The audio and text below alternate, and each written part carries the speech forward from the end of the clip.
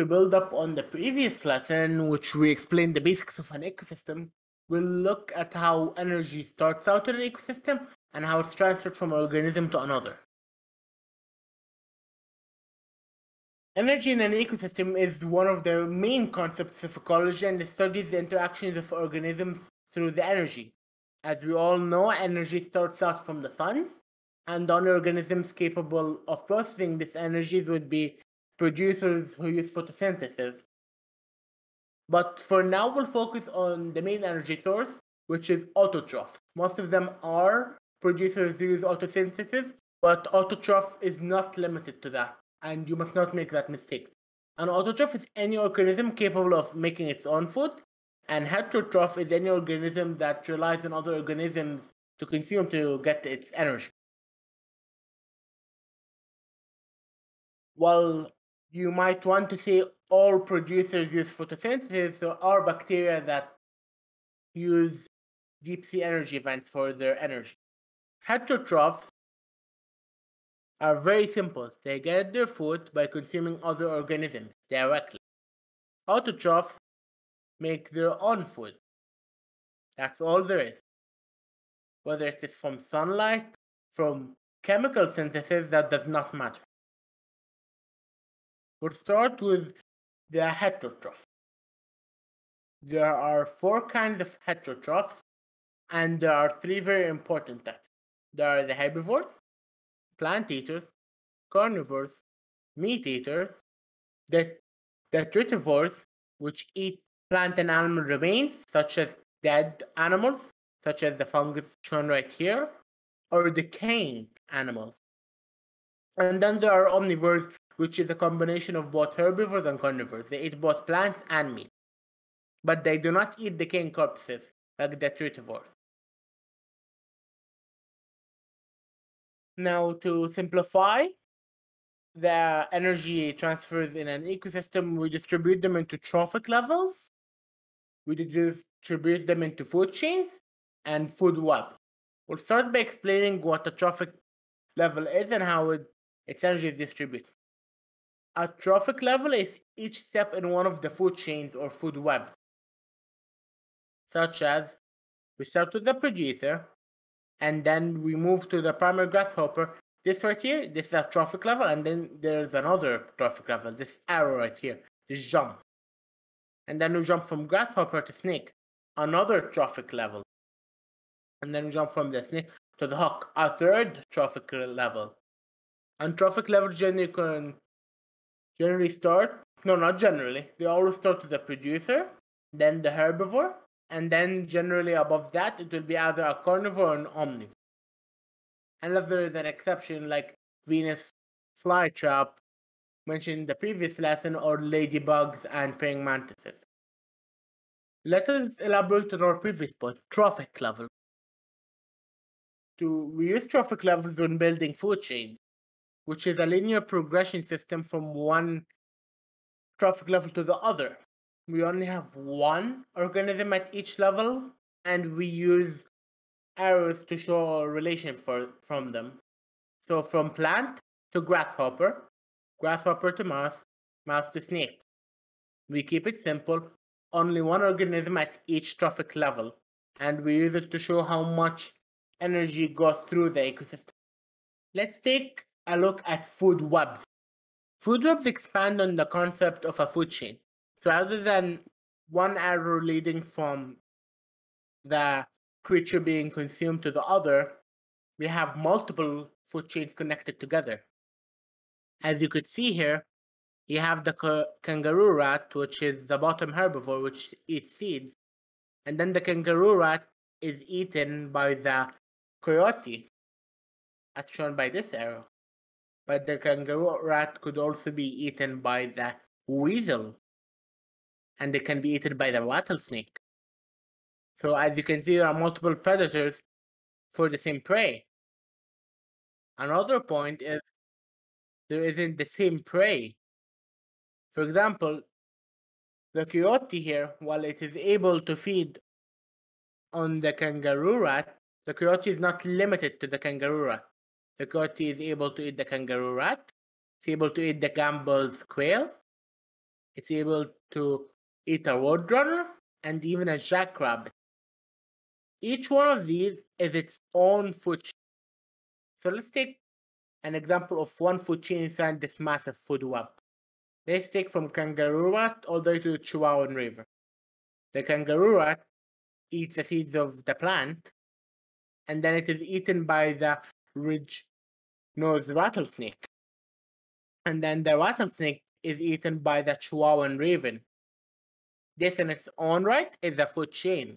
But what makes it a food web is we do not have only this food chain, we also have the coyote, kangaroo rat, and plant chain, where the kangaroo rat eats the seeds, and it's eaten by the coyote. Another food chain we could see here is the roadrunner food chain. The roadrunner will eat small lizard-like creatures, and then the roadrunner itself is eaten by the coyote.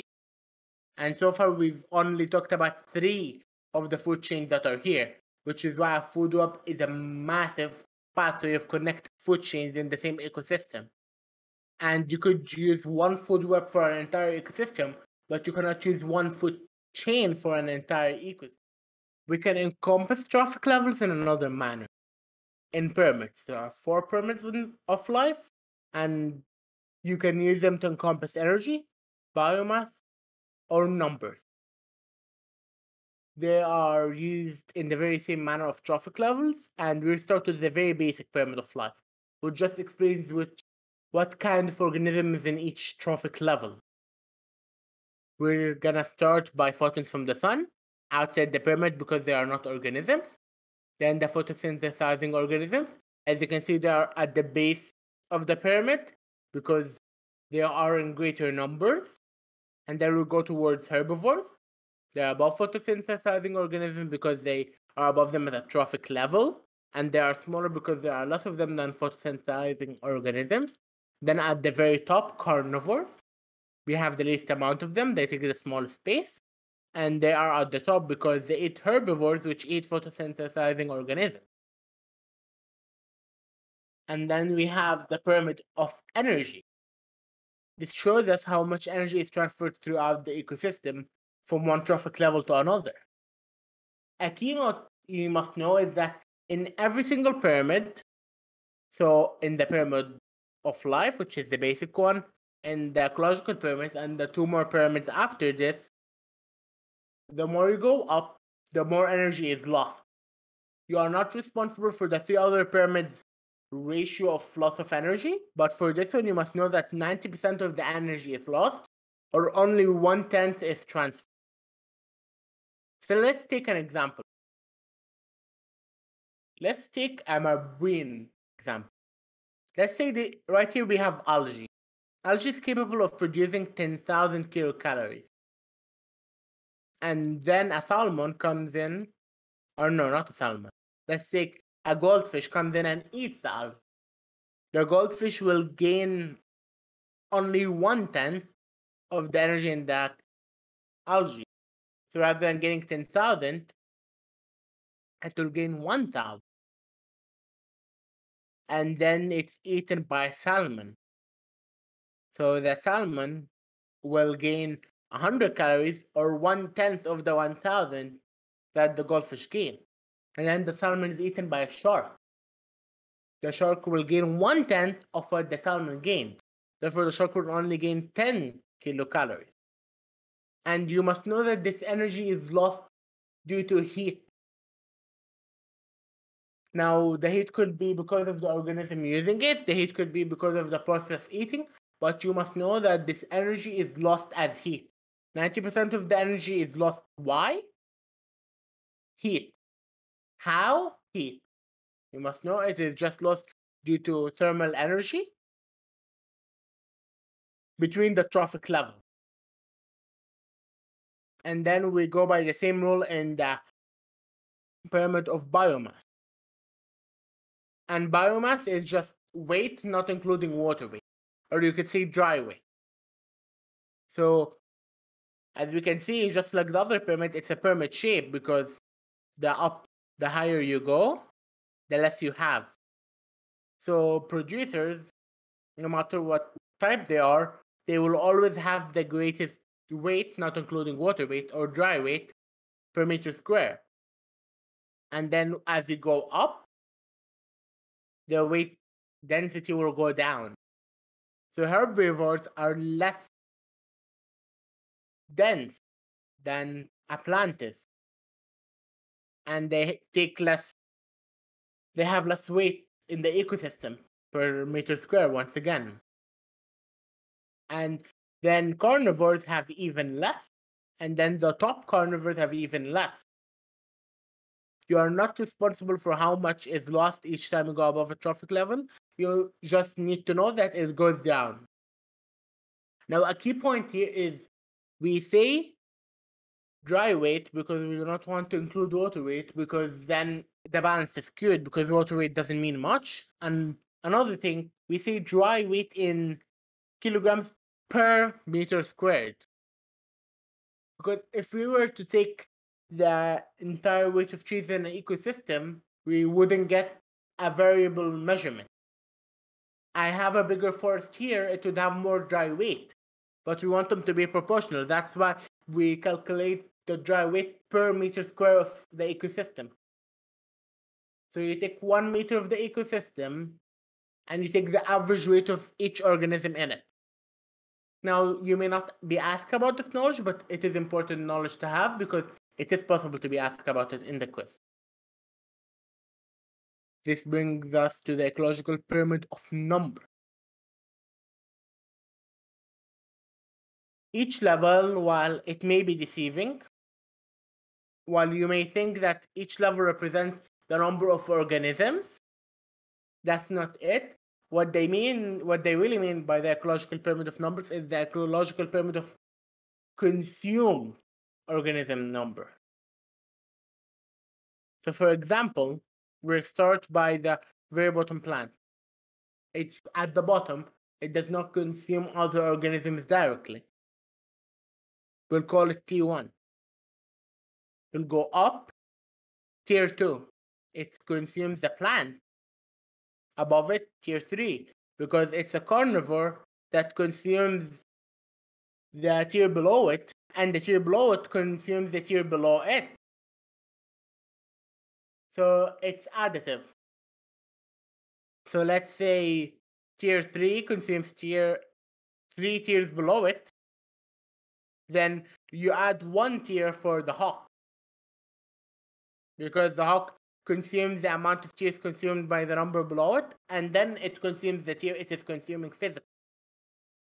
So you add, every time you go up, you add +1. Once again, this goes against the rule you know of, that the number decreases. But here we are considering the number of organisms consumed, and this is the exception. And that is all for our lesson. So as far as you must know autotrophs, heterotrophs, and autotrophs being producers, heterotrophs consumers. You must know the 4 kinds of heterotrophs. You must know that autotrophs are not limited to plants and photosynthesizing things, because there are chemical synthesizing and heat synthesizing beings. And you must know the pyramids of ecology, and you should know that each pyramid, it decreases as you go up. And in the energy pyramid, you must know that it decreases by 90%. Only 1/10 is transferred up. And that would be all of our lesson in a simple 15 minutes or so. That'll be it for lesson 2.2, flow of energy in an ecosystem. If you have any questions whatsoever, want to ask anything at all, you can ask it down below in the comments section or in the Discord server. If you want more tutorials or videos on the biology lessons or on any other subjects, you can find it on the channel. And yeah, enjoy them.